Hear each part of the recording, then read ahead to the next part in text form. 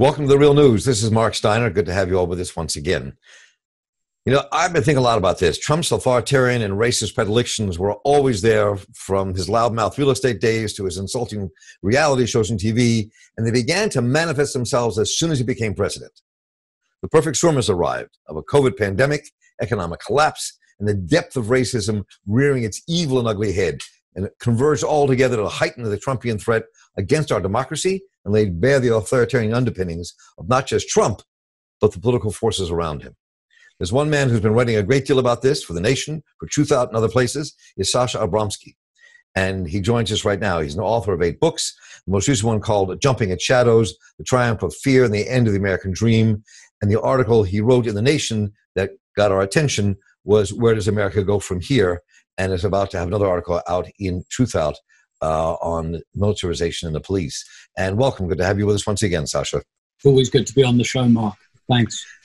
So, let me just start from this one quote, which says a lot to me about where this administration is going and how they're responding to the rebellions and resistance and demonstrations taking across the country.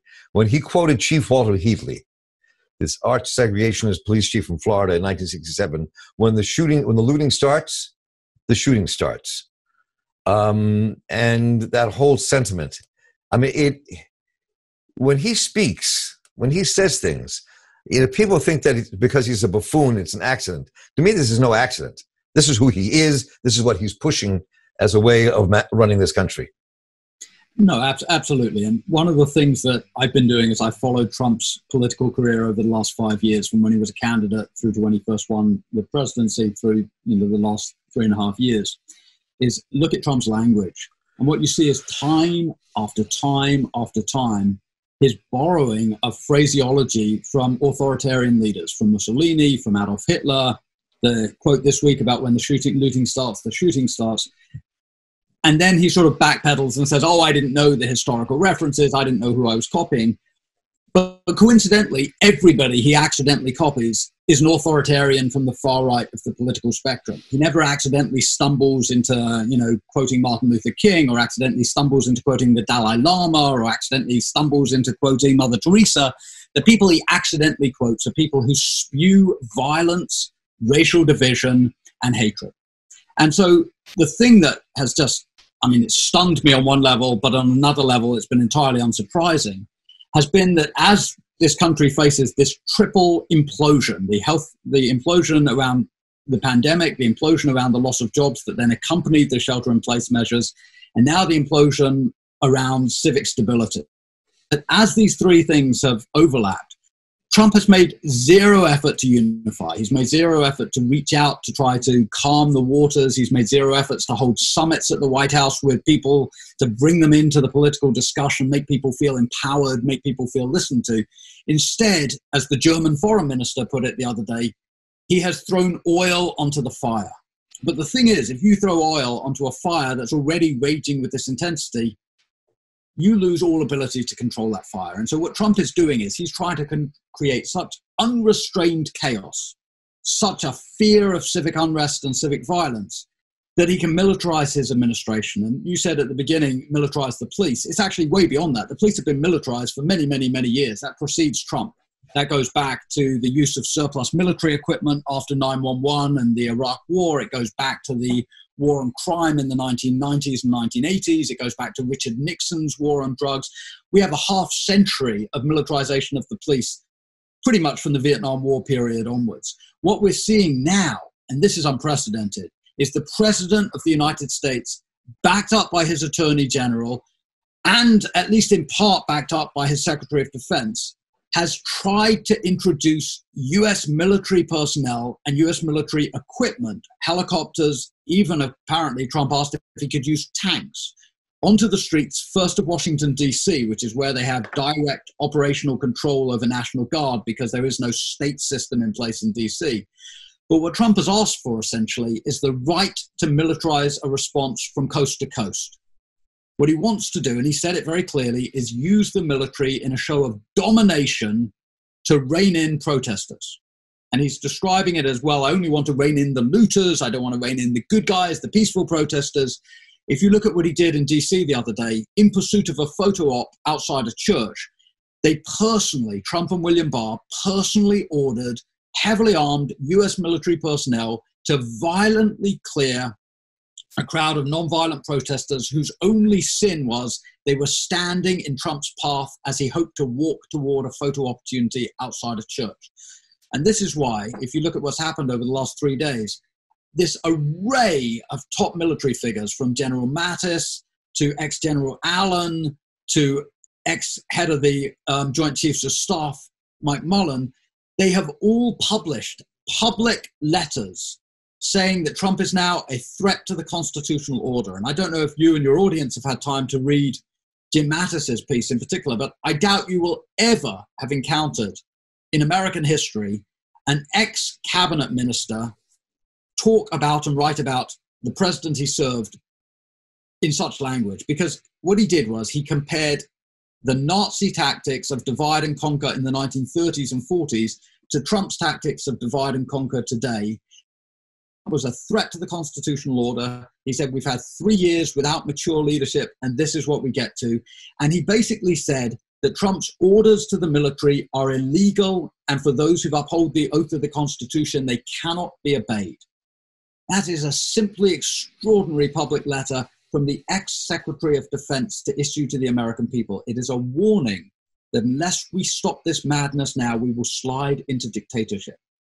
So let me pick up on that point here. It's interesting to me. I mean, I was thinking about this tweet that Tom Sharrock from The Nation, the Washington correspondent, put out. It said the numbers of U.S. military security forces in D.C. right now, it's just ridiculous. This is pure intimidation. Trump is capitalized, very afraid. The longer we stay in the streets, the more frightened he gets. So picking up on that point and what you just said, well, there's one aspect here that's really interesting to me, and I'm very curious as to your analysis.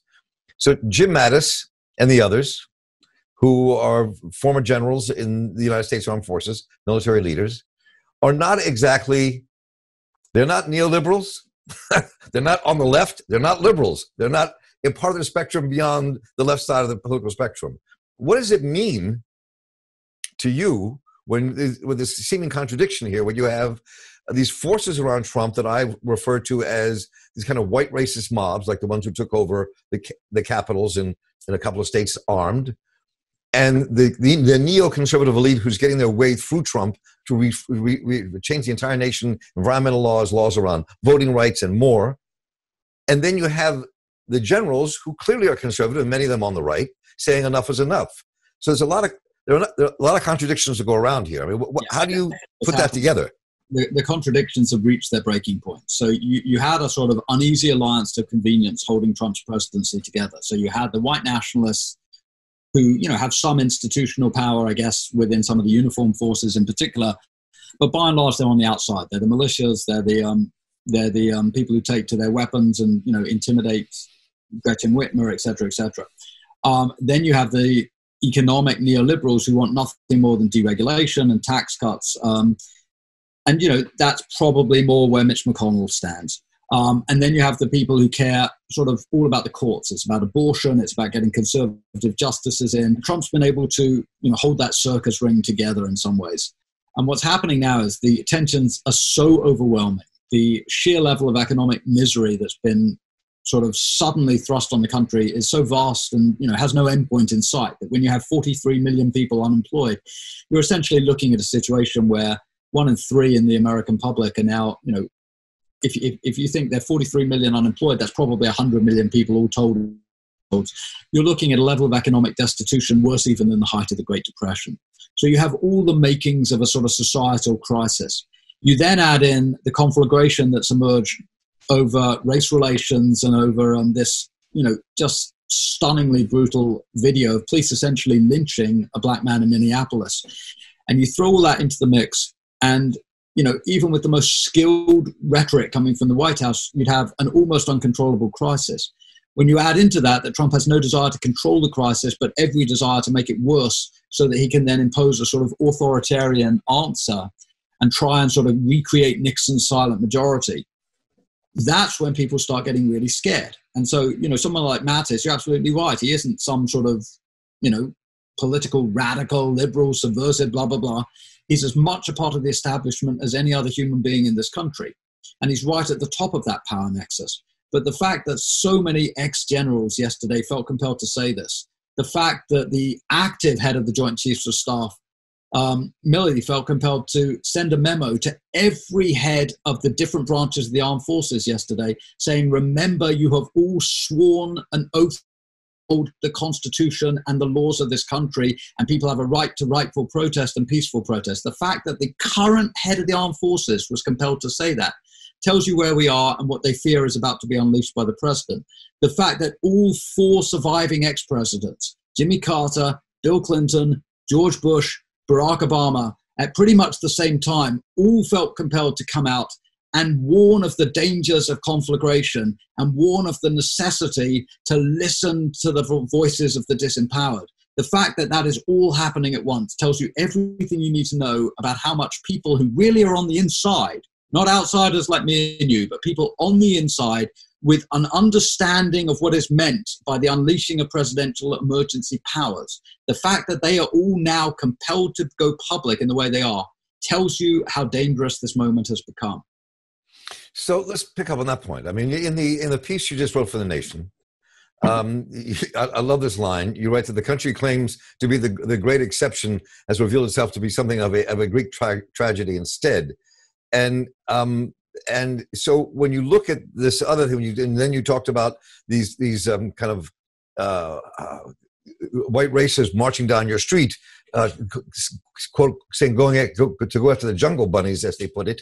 And you wrote about how the breakdown of order and the collapse into warring gangs and tribes and the militarized police response. So picking up on that point and pushing it further, does your analysis say that Trump is isolated and therefore not a danger? Or is he not isolated with all these kind of armed groups around the country who support him, plus parts of the armed forces and other places and police who also support him? The answer is Trump is in some ways extraordinarily politically weak. He's been impeached. He's sagging in the opinion polls. He's lost his core support bases. He's now trailing among older voters. By most traditional measures, Trump is, hobbled beyond repair. The thing about Trump is the weaker he gets, the more dangerous he gets. And this has been true throughout his presidency, but it's been this sort of operating principle throughout his entire life, that he is a street fighter of the worst sort. He plays dirty, not for any greater good, but he plays dirty simply for personal self-advancement. It's gangster politics, it's mafia politics. Now, the thing about our moment that makes that even more dangerous is the fact that all these different groups are ready for a fight. So, when I was writing about the white vigilantes on my street, my area is in Midtown Sacramento, and there were these huge peaceful protests over the weekend. But then late at night, as the police broke up the peaceful protests, smaller groups that probably were sort of more concerned with looting stores than any political analysis, smaller groups peeled off into the Midtown area, breaking into and destroying shops and restaurants and pharmacies and so on. And it was really quite hair-raising. I mean, I in no way, shape or form want to romanticize what was happening. It was, it was really destructive. But by about midnight or 1 a.m, there were sirens everywhere. There were helicopters overhead. You could hear from my, front door, you could hear the stun grenades going off. You could hear the volleys of rubber bullets being fired. And then by about 1 a.m, I was seeing two things. I was seeing groups on bicycles that looked to me like they were probably sort of riding through the residential neighborhoods looking for looting opportunities. But I also saw these young white men patrolling. And when I went out and asked one of them, stuff, he started talking, as you said, about jungle bunnies or ghetto bunnies. He was using, really inflammatory language. And, it made me really realize, I mean, I knew it already, but it brought it right onto my front doorstep, the sort of realization that you have these sort of colossal clashes, not necessarily of ideological vision, that's part of it, but colossal clashes of warring tribes almost at this point, of gangs, of people out looking for trouble. It sort of reminded me in a way of the football hooligans that you'd see in England when I was growing up in the 1980s and 90s, where you'd have these very organized groups, there was nothing spontaneous about the football riots. They were organized, they were tribalistic, they were based around region, they were based around football affiliation. Sometimes they were based around what pub you drank in. And they'd sort of clash together. It was almost social entertainment. They'd both come at each other and, there'd be bottles thrown and knives thrown. And, it was a Saturday evening on the town. The problem with extending that analogy to 2020 America is you're talking about 300 million people in this country and more than 300 million guns in this country. You're talking about the most heavily armed civil society on earth. And people are increasingly taking those guns with them to political protests and to rallies and to, their public expression. If you bring in guns and other armor into an already tense situation, there's the potential for a calamity. And when you then have the president basically egging on the rioters or egging on the fighters or egging on, whatever you want to call these different groups, you have the president essentially using his bully pulpit not to calm things down, but to make things worse. And the only way you can understand that is he has to think at this point it's his political advantage to cause as much chaos as possible and scare as many suburbanites as possible back into his camp, despite the economic collapse, despite the completely inept response to the pandemic. It's his only survival mechanism. And if he has to invoke martial law to do it, if he has to invoke emergency powers to do it, if he has to bring US military tanks onto the streets, he has shown every indication he will do that. And, again, coming back to what I was saying, that is why this moment is not just a moment that, we can sort of say, oh, well, it's like this previous moment or this previous moment. It's pretty much unprecedented. The overlap of all of these simultaneous crises at the same time as Trump is doing all that he can to stir up trouble makes it an unprecedented moment. And, I think it is a moment when every American of good conscience has to be out on the streets to protect democracy. And I know we're in a pandemic. We have to do it with masks on. We have to do it with as much social spacing as we can. But of all the things on earth, it is worth risking getting sick for. Preserving American democracy and preserving American community has to be at the top of that list. I have a great deal more I could ask and continue this conversation with Sasha, but I want to conclude on that last comment you made because I think it was very powerful and very important for us to understand.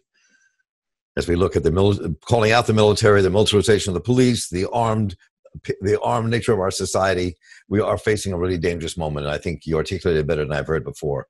So thank you once again for joining us. It's always a pleasure talking to you, Sasha. Good luck to you. Good luck to all of us. Thank you, and stay safe and stay healthy. You too. We've been talking to Sasha Abramsky, writes for The Nation, Truth Out, is a noted author as well, and has joined us before and hopefully will join us again. And I'm Mark Steiner here with the Real News Network. Thank you all for joining us. Please stay safe and masked as much as you can. And we'll be covering this with some depth to save what we have in this country and to move it forward. So thank you so much for joining us. Again, Mark Steiner here for the Real News Network. Take care.